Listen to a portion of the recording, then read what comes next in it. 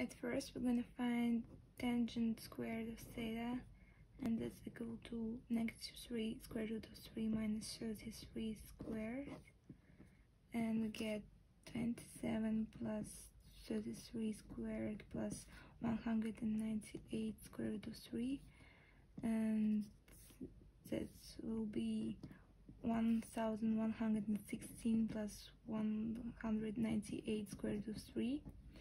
And we know trigonometry identity that secant squared of theta equal to tangent squared of theta plus 1. So we have the secant squared of theta equal to 1117 plus 198 square root of 3. And therefore tangent squared of theta or secant squared of theta equal to sine squared of theta, which equal to 1116 plus 198 square root of 3 over 1117 plus 198 and square root of 3.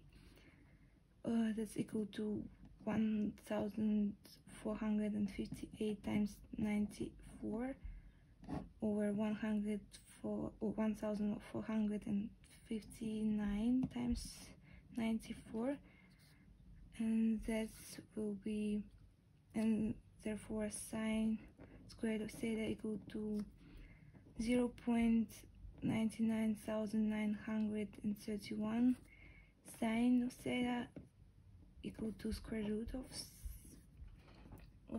0.99931, that's equal to 0.99965. Now we're gonna take inverse sine of 0.99965, and we get 1 and 5,169 10,000.